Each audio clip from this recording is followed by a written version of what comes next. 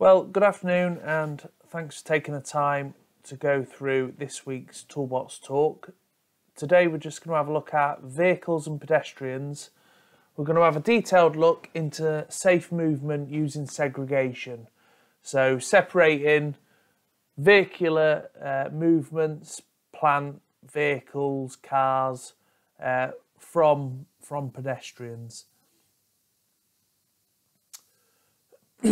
Excuse me. So why do we want to keep pedestrians and vehicles apart then? Vehicles at work, they continue to be a major cause of fatal and major injuries. So every year there are over 5,000 incidents involving transport in the workplace, and about 50 of those result in people being killed. Estimates suggest that up to 1/3 of all road traffic accidents involve someone who was at work at the time, which is obviously not great. And we want to try and do what we can to get that down. So the first thing to discuss then would be safe site design. You know, especially yourselves, you work within the construction industry. Every sort of construction site that you go to do your surveying or whatever it might be is going to be completely different. You know, you'll have different sizes, different layouts. There'll be, there'll be constraints on how much free space there is to ensure that you've got managed walkways and managed vehicular sort of roadways. So a well-designed and well-maintained site with suitable segregation of vehicles and people will make the workplace transport accidents less likely. So whenever we're thinking about safe site design, what we should be thinking about is how can I keep pedestrians, and the workforce away from plants, moving machinery, and vehicles. Are we so constrained that it has to just be good road markings, good signage, or have we got a bit more space where we can use physical barriers? Obviously, the latter would be much more preferential. If there's a physical barrier, that is going to reduce the likelihood of pedestrians interacting with vehicles. The most effective way of ensuring pedestrians and vehicles move safely around a workplace is to provide a separate pedestrian and separate vehicle traffic route. It's not always easy to do that, especially on something like a construction site, because the site's being used for construction. The site's going to be pretty fluid. Things are going to change all the time, but that is by far the most effective way. You'd have a separate sort of vehicle ways and separate pedestrian ways. So if that is possible though, ideally you should have a one-way system, as it'll reduce the need for any vehicles to need to reverse, and it's also then going to help and lessen the need for things like banksmen to reverse vehicles into bays. You're not going to have issues with pedestrians walking out behind vehicles and the drivers potentially not seeing them. Sometimes though, circumstances might mean that complete segregation is just impossible. So you'll need to have clearly marked pedestrian and vehicle traffic routes using measures such as barriers and good signage. Again, you can get the little flexible barriers that are a physical barrier, but they're easily moved. Good signage denoting crossing points, warning pedestrians of vehicle movements is also pretty imperative. There should be separate entrances and exits for vehicles and pedestrians.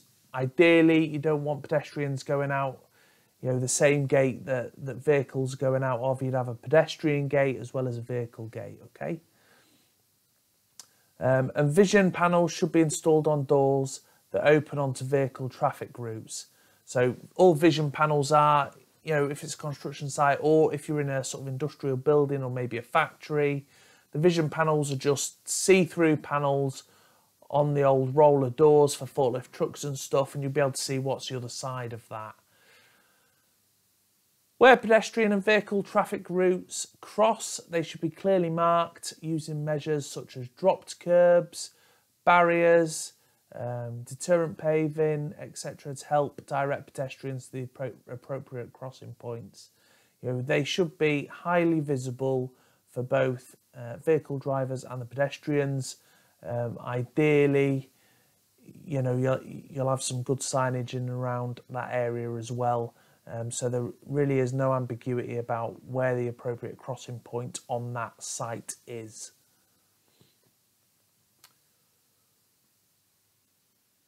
So in terms of keeping pedestrians and vehicles apart, keeping pedestrians and vehicles apart, the majority of the workplace transport accidents result from inadequate separation of pedestrians and vehicles. It goes without saying, really, if we don't have either sort of managed walkways or physical barriers, it just heightens the probability that a pedestrian is going to interact with a vehicle at some point.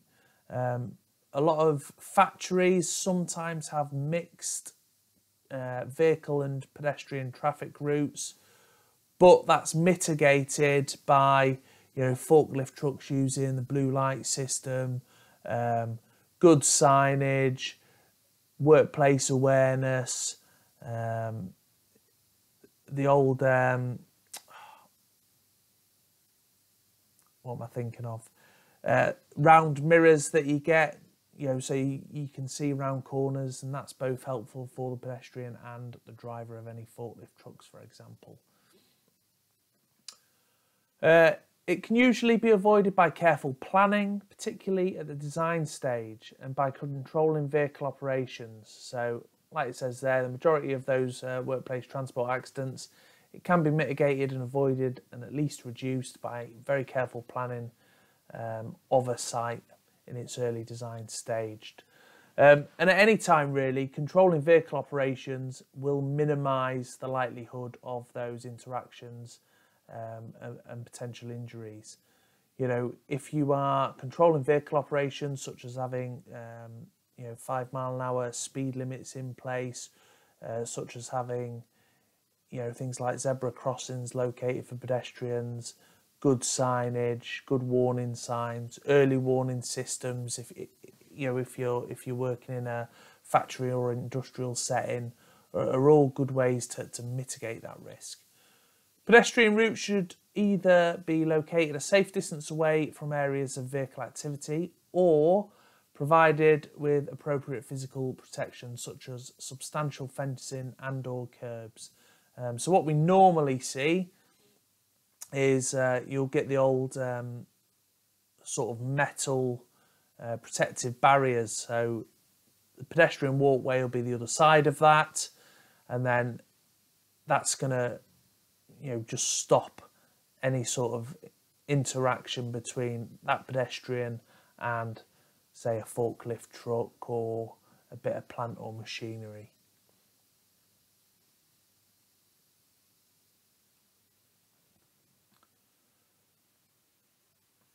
So if we're thinking about traffic routes, the general principles for safe traffic routes are some of the following. So when we're thinking about traffic routes, we need to make sure those traffic routes are wide enough for the safe movement of the largest vehicle.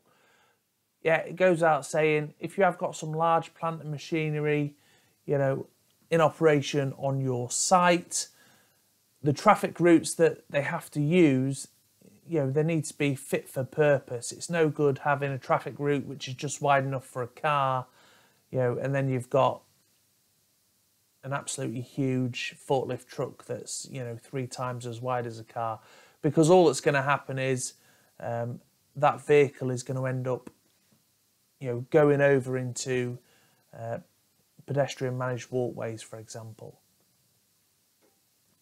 You need to ensure that surfaces are suitable for the vehicles and pedestrians using them. So it should be firm, even and properly drained. Okay. Again, firm level ground, proper drainage in place, things like interceptors in place. They're all key considerations when we're thinking about implementing traffic routes on a site. Outdoor traffic routes should be similar to those required for public roads. So if it's outside the factory, you know, if it's outside in your car parks and everything else, the types of routes will be very similar to what you see on the open road. Speed limit signs will be the same sort of configuration. Road markings, etc. will be the same as what you see on the open road. You should avoid steep slopes. Yeah, it goes without saying, if you have got really steep slopes, you know, maybe a vehicle gets into some difficulty going up those steep slopes or coming down, you might lose your braking system or whatever. All that's going to happen is it'll roll down the hill and then either interact with a pedestrian, that'd be worst case scenario, potentially leading to a fatality, or, you know, maybe another bit of plant or equipment or potentially building, that's going to cause a lot of damage. So try and avoid steep slopes. Avoid sharp corners and blind bends.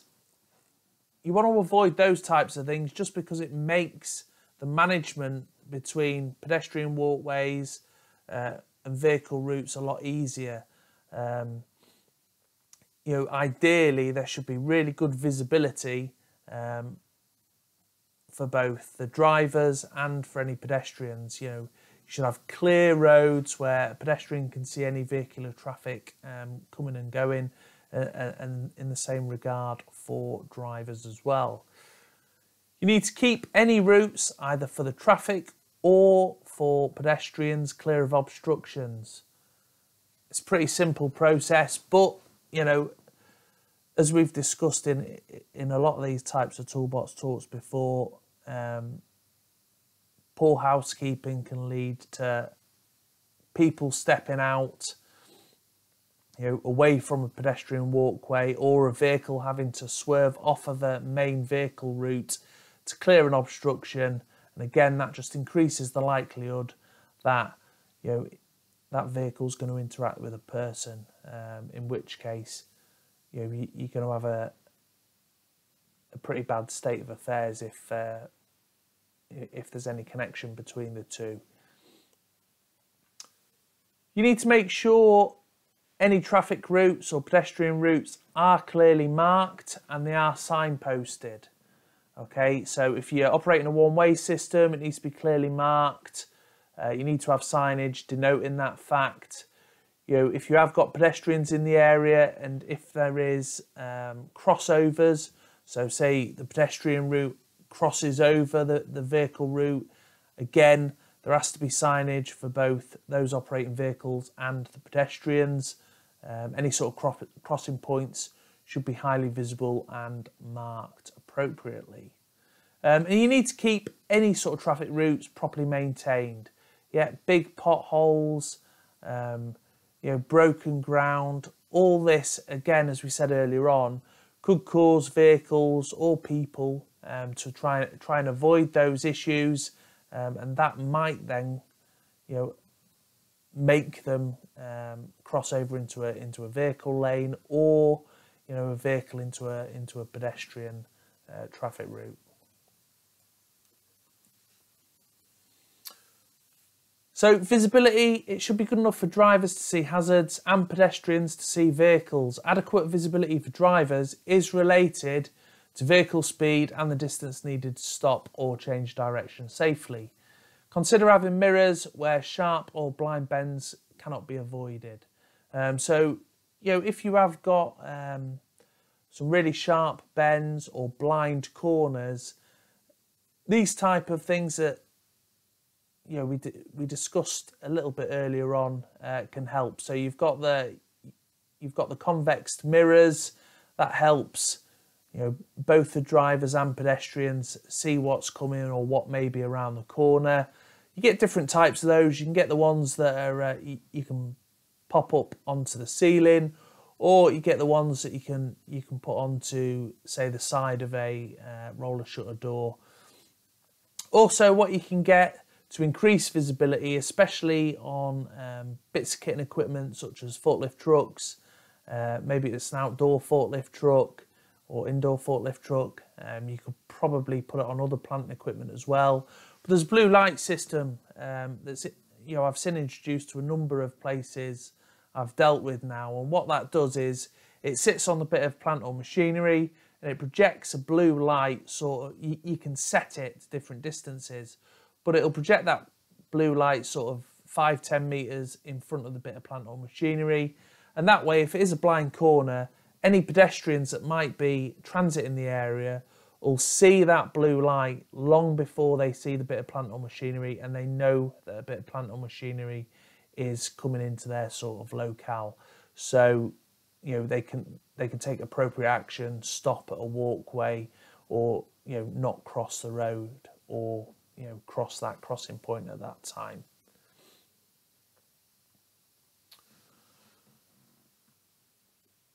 So speed needs to be considered. So reducing vehicle speed is an important part of workplace transport safety. Fixed traffic control measures such as speed humps, chicanes, rumble strips can reduce vehicle speed. It's important to select the most appropriate control, as the wrong measure can increase the risk of those operating that plant or machinery by, let's say, reducing vehicle stability, for example. So it's important that obviously we risk assess what control measure we're going to put in place, and make sure it's the most appropriate control measure for that piece of plant or equipment. Speed limits can be used alone, but they need to be appropriate, properly enforced, and where possible consistent across the site. All right, what you don't want on a site is loads of changes in different speed limits. It just confuses the situation. So if you are going to have a slow speed limit across the site, just make it consistent across the whole site. That would be my advice. To assess an appropriate speed limit, consider the route layout and its usage. For example, lower speeds will be appropriate where pedestrians are present or where lift trucks and road-going vehicles share a traffic route. Obviously, if it's just for cars, say it's in the car park, and it's just for exiting and entering the site, you might not want a 5 mile an hour speed limit. Maybe you increase that to 10 mile an hour. You just have to have a look at that area of the site and just decide, is it a high pedestrian route? Is there other plant and machinery operating in the area? What's the layout? What would be the most appropriate speed for vehicles or plant to be operating at? We also need to think about signs, signals and markings. So signs for drivers and pedestrians in a workplace should be the same as those used on public roads. And you'll understand them if you've ever sort of flicked through the highway code book. But whenever a suitable sign exists, they should be well positioned and kept clean. Yeah, if they get dirty, grubby and everything else, over time they're going to be difficult to see. That's going to make it difficult for anybody entering the site to adhere to, because they're just not going to know what the sign's telling them to do. Where driving's likely to be carried out in the dark, you've got to illuminate any signage or use reflective signs. That way, as plant or vehicle headlights hit the sign, it's nice and illuminated. They know exactly what that sign's telling them to do. White road markings should be used to regulate traffic flow, and yellow markings should be used for parking wherever possible. Such markings should be reflective and maintained regularly, just for the reasons that we've already highlighted above.